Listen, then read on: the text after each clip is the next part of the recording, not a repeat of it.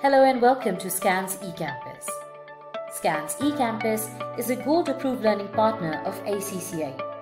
On this channel, we bring you demo videos of different courses available at SKANS eCampus. So don't forget to subscribe to our channel to get notifications of additional videos and hit the like button. In this video, we're going to cover the elements of quality control. There are two relevant standards which apply. ISQC1 provides guidance on the overall quality control systems that should be implemented by an audit firm. So these will apply to systems at the firm level. Then there's quality control and an individual audit, which is covered by ISA 220. This is where we'll talk about the quality control procedures that should be applied by the engagement team in individual audit of historical financial information. Please understand that these elements will need to be applied to the scenario in the AAA exam. So if we start off with the first element, there's leadership responsibility for quality. For an individual audit, that's the engagement partner who's going to be responsible for making sure quality is not compromised and quality control procedures are followed. At the firm level, there needs to be a senior person who's given this responsibility. He or she is going to be responsible for making sure there's a culture focused on quality, relevant policies are followed, there's awareness about the importance of quality and how it needs to be implemented, proper communication channels have been established throughout the team, etc., etc. The second element is very simple. You've done this already. Ethical requirement basically means, be it audit or any other assignment, they have to make sure the relevant team members, from the partner to the junior most member, that the code of ethics is basically followed. So the fundamental principles are followed, any threats are safeguarded appropriately. Acceptance or continuance of a client is the third element.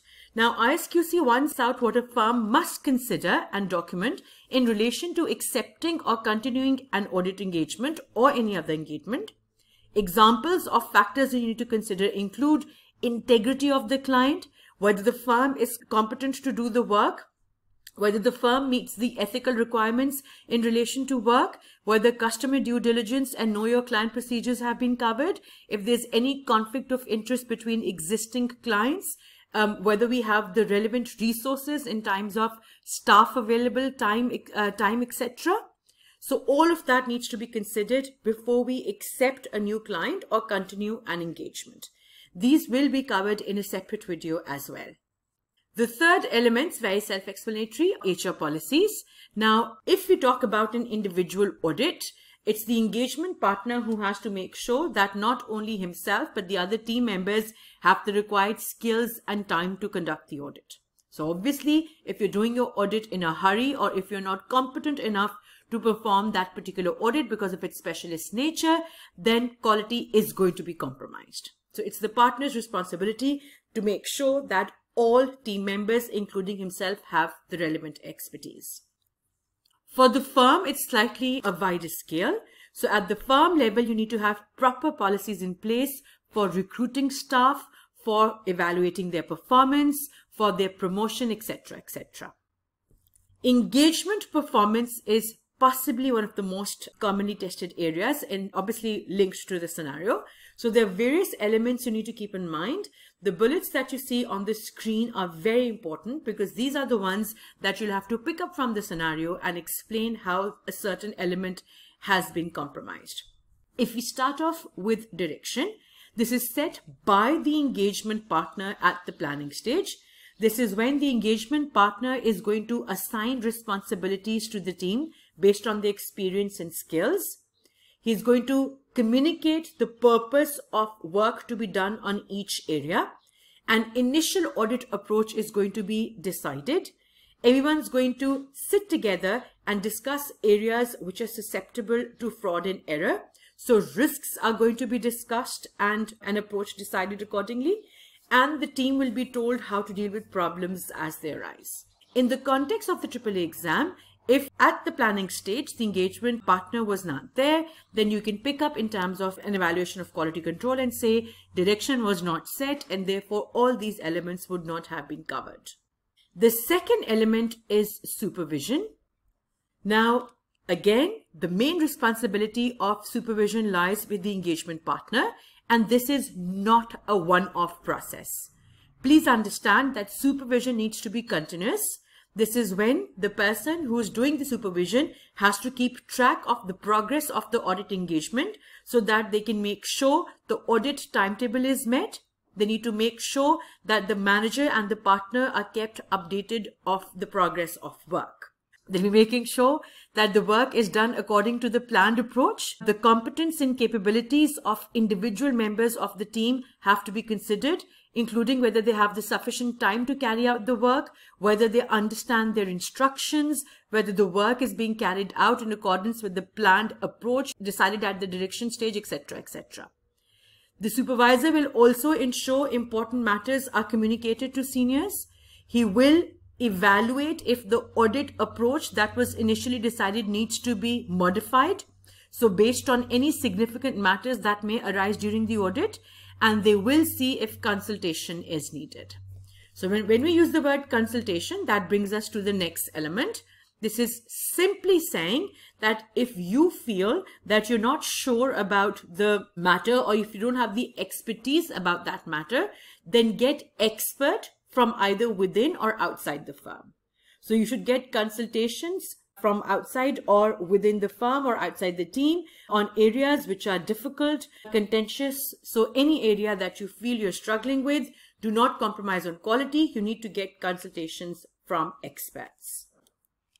Now, review is again a very commonly tested element of quality control. We need to make sure that we understand that review of the work has to be hierarchical.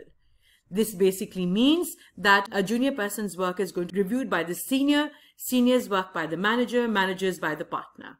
So when we talk about review, the reviewer has to consider that whether the work has been done in accordance with professional standards and other regulatory requirements, and they need to make sure that the work performed supports the conclusions that have been reached and everything has been documented properly. So if the conclusion is sales are overstated, the review will check whether there's appropriate work or appropriate evidence that has been gathered to support this conclusion. So in order to sort of understand as a checklist, remember, review has to be done throughout the audit. This is not a one-off process. They're making sure work is done according to relevant standards and regulatory requirements. The reviewer is going to check whether the objective of work has been achieved. They have to make sure that conclusions are supported by sufficient appropriate evidence, and the review has to be done by the engagement partner. Please understand, the partner does not need to review all audit documentation, but only a quick look at the working papers should indicate the areas of risk or critical judgment that need more input really. So it's the managers or the supervisors who would be doing the hierarchical review. The engagement partner has to go through the problematic areas to make sure everything is in order. If needed, you could get an engagement quality control reviewer as well. Please remember, this is a term from your earlier studies, that this is someone other than the engagement partner. The quality control reviewer will review significant judgments, so sort of getting feedback on whether they're on the right track or this is an area that the engagement partner feels that he needs input on from another independent partner.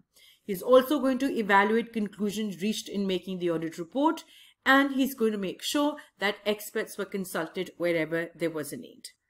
The last element of engagement performance is documentation. So we have to make sure that all relevant documentations and working papers are maintained and confidentiality is taken care of. Remember, audit firms need to maintain their working papers for a minimum of 5 years. This varies from country to country. It's 5 to 7 years for most countries across the world. The last element of quality control is monitoring. The firm has to make sure that quality control procedures are adequate and complied with. They also need to retain evidence about relevance, adequacy, and effectiveness of quality control procedures and of the corrective actions taken. So you can't simply say, oh yes, we have quality control. You need to have evidence that it is actually being followed and corrective actions were taken wherever there was a need. Just to wrap up, please understand there's no point in rote learning these elements. Wherever the requirement says you have to discuss the quality control implications, you'll pick up the words from the scenario and link them to the element which has not been performed properly. If you like this video, visit our website www.skansecampus.com to purchase the complete course at affordable prices. Register today at no cost and access our free 10-day trial.